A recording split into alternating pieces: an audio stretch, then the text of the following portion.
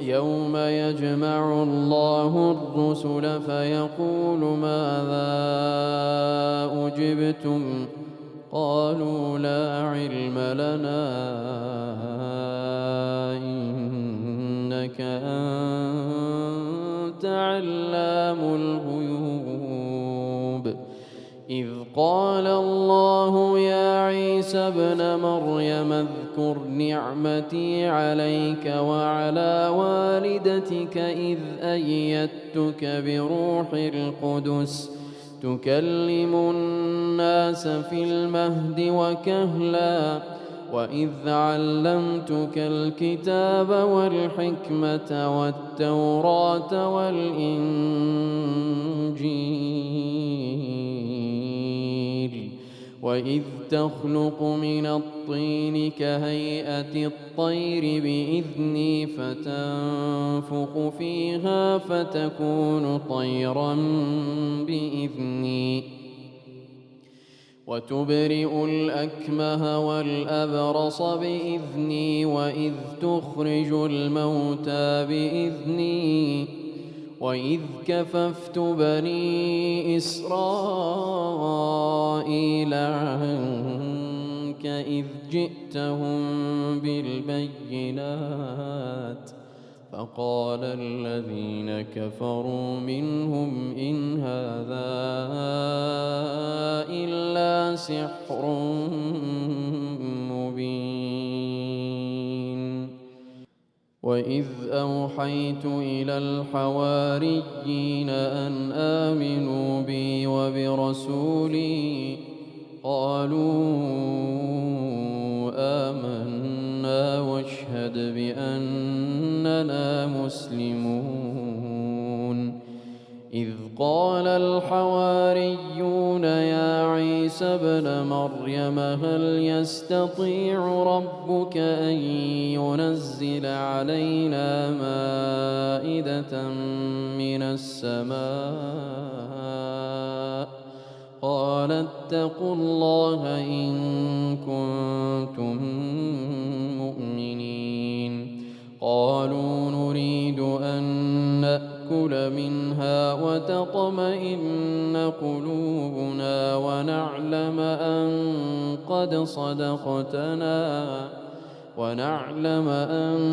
قد صدقتنا ونكون عليها من الشاهدين قال عيسى ابن مريم اللهم ربنا أنزل علينا مائدة من السماء تكون لنا عيدا لأولنا وآخرنا وآية منك وارزقنا وأنت خير الرازقين قال الله إني منزلها عليكم فمن يكفر بعد منكم فإني أعذبه عذابا لا أعذبه أحدا من العالمين وإذ قال الله يا عيسى ابن مريم أأنت قلت للناس اتخذوني وأمي إلهين من دون الله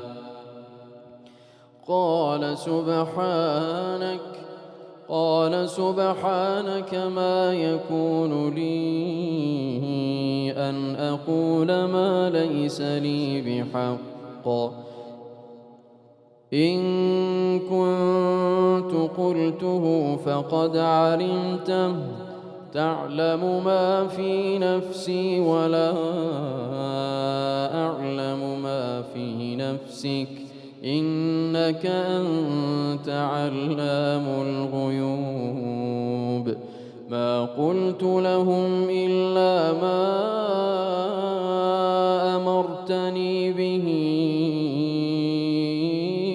أن اعبدوا الله ربي وربكم وكنت عليهم شهيدا ما دمت فيهم فلما توفيتني كنت أنت الرقيب عليهم وأنت على كل شيء شهيد إن تعذبهم فإنهم عبادك وإن تغفر لهم فإنك أنت العزيز الحكيم قال الله هذا يوم ينفع الصادقين صدقهم لهم جنات تجري من تحتها الأنهار لهم جنات تجري من تحتها الأنهار خالدين فيها أبدا رضي الله عنهم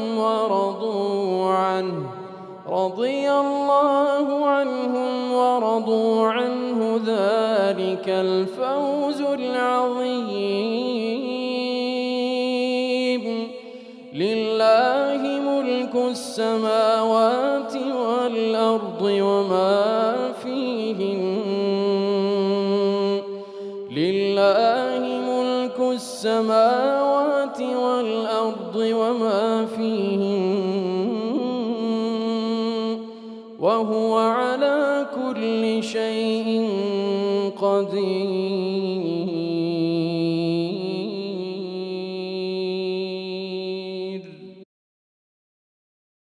Discussion with a Christian. The oneness of God is the message of Jesus and all the prophets, peace be upon them. Question. Why do you shun the truth and say that Jesus is only a messenger instead of regarding him as the Son of God? Jesus is the only Son of the Lord and that is the truth. Answer. Praise be to Allah. Thank you for giving us the opportunity to communicate and discuss the truth which we all need to know and follow, no matter what our previous differences of opinion and beliefs. It is only by means of this, I mean by knowing the truth and following it, that we can free ourselves of our sins, as it says in your Bible. Then you will know the truth and the truth will set you free. John 8:31, New International Version, NIV. So let us pause for a while and think about this truth, as it is stated in your Bible despite all the distortions and changes that have happened to it. The message that was brought by the Messiah, peace be upon him, was the call to worship God, the One, the Lord of the Messiah and the Lord of the worlds. Now this is eternal life, that they may know you, the only true God, and Jesus Christ, whom you have sent. John 17:3, NIV. A certain ruler asked him, Good teacher, what must I do to inherit eternal life? Why do you call me good? Jesus answered. No one is good, except God alone. Luke 18:18-19, NIV. The devil led him up to a high place and showed him in an instant all of the kingdoms of the world. And he said to him, I will give you all their authority and splendor, for it has been given to me, and I can give it to anyone I want to. So if you worship me, it will all be yours. Jesus answered, It is written, Worship the Lord your God and serve him only. Luke 4:5-8, NIV. Believing in and worshipping Allah alone, besides whom there is no other God, is the greatest teaching brought by the Messiah, and it is the greatest teaching brought by all the prophets. One of the teachers of the law came and noticed them debating. Noticing that Jesus had given them a good answer, he asked him, Of all the commandments, which is the most important? The most important one, answered Jesus, is this, Hear, O Israel, the Lord our God, the Lord is one. Love the Lord your God with all your heart and with all your soul and with all your mind and with all your strength. The second is this, love your neighbor as yourself. There is no commandment greater than these. Well said, teacher, the man replied. You are right in saying that God is one and there is no other but him. To love him with all your heart, with all your understanding and with all your strength, and to love your neighbor as yourself is more important than all burnt offerings and sacrifices. When Jesus saw that he has answered wisely, he said to him, You are not far from the kingdom of God. And from then on no one dared ask him any more questions. Mark 12:28-34, NIV. But do not think that this advice was given to Israel or to his own people only. Rather, this is the basis of the teachings of all the prophets. The same advice appears in the Gospel of Matthew, in similar wording, after which he says, "All the law and the prophets hang on these two commandments." Matthew 22:39, NIV. This belief in the oneness of God is indeed the message of all of the prophets. Allah says, interpretation of the meaning. "And we did not send any messenger before you, O Muhammad, but we revealed to him, saying, La ilaha illa ana, none has the right to be worshipped but I, Allah, so worship me, alone and none else." Al-Anbiya 21:25. This is the basic message to which the Messiah called people and warned them against differing from that. Allah says, interpretation of the meaning. "Surely, they have disbelieved who say, Allah is the Messiah, Isa, Jesus, son of Maryam, Mary. But the Messiah, Isa, Jesus, said, O children of Israel, worship Allah, my Lord and your Lord. Verily, whosoever sets up partners, in worship, with Allah, then Allah has forbidden paradise to him, and the fire will be his abode. And for the Zalimun, polytheists and wrongdoers, there are no helpers." Al-Ma'idah 572. This is the basic principle on which we should all agree. Allah says, interpretation of the meaning. Say, O Muhammad, O people of the scripture, Jews and Christians, come to a word that is just between us and you, that we worship none but Allah, alone, and that we associate no partners with him, and that none of us shall take others as lords besides Allah. Then, if they turn away, say, bear witness that we are Muslims. Al-Imran 364. It is alien to true Christianity, this futile attempt to reconcile the belief in the oneness of God, which is the message brought by the prophets, and which is clearly stated in their Bible, and affirmed in the Torah in particular, with their belief in the Trinity. It says in the American Encyclopedia, the belief in the oneness of God, as a theological movement, began at a very early stage in history, and in fact it preceded the belief in Trinity by many decades. Christianity developed from Judaism, and Judaism firmly believes that there is one God. The path that led from Jerusalem, the home of the first disciples of Christ, to Nicaea, where it was decided in 325 CE that Christ was equal to God in essence and eternal nature, can hardly be described as a straight path. The doctrine of Trinity, which was affirmed in the 4th century CE, bears no resemblance to the original teachings of Christ concerning the nature of God. Au contraire, it is the opposite, a deviation from that teaching. Hence it developed in opposition to the belief in one God. 27-294. You can refer to the views of some of those Christians who still believe in the oneness of God in the same American Encyclopedia, 27-300-301. It is difficult to comprehend, so no wonder you were never able to comprehend it. But what is strange is that you believe in something that is impossible to understand, unless we deceive ourselves and say that this understanding will come on the last day. We understand it as much as our minds are able to, and we hope that we will understand it more clearly in the future, when the veil is removed from all things in heaven and on earth. But for now, the extent to which we do understand it is enough.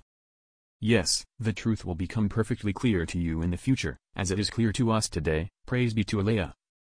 On the day on which Allah will gather the messengers and make them bear witness concerning their nations. Allah says, interpretation of the meaning. Remember that Allah will address Jesus son of Mary, peace be with him, on the day of rising and ask him whether he told people to worship him and his mother besides Allah. Jesus will reply, declaring Allah's purity, it was not right for me to tell them anything but the truth. If I had said that you would know it, because nothing is hidden from you. You know what I keep hidden within myself, but I do not know what is with you. You are the only one who knows everything that is hidden and everything that is apparent. Jesus will say to his Lord, I only told people what you instructed me to tell them, to worship you alone. For as long as I remained amongst them I watched over what they were saying. When my term ended and I was raised to the sky alive, you, O Lord, were watching their actions. You are a witness to everything and nothing is hidden from you, so you know what I said to them and what they said after me. If you punish them, O Lord, they are your servants and you can do with them as you wish. If you graciously forgive those of them who have faith, nothing can stop you from doing so because you are the mighty, who cannot be overpowered, and the wise in your handling of matters. Allah will say to Jesus, peace be with him, that the day of rising is a day on which the truthfulness of those who are true in their intentions, statements and actions will be of benefit to them. They will receive gardens with palaces and trees overlooking flowing streams, in which they will live eternally, with death never coming to them. Allah will be pleased with them and will never become angry with them. They will pleased with Allah because of the everlasting delight they have received. Such reward and pleasure is the supreme success, which cannot be equaled by any other. Allah alone controls the heavens and the earth, and everything within them. He is their creator and the one who handles their affairs. He has power over everything and nothing can overpower him. Al-Ma'idah 5-116-120.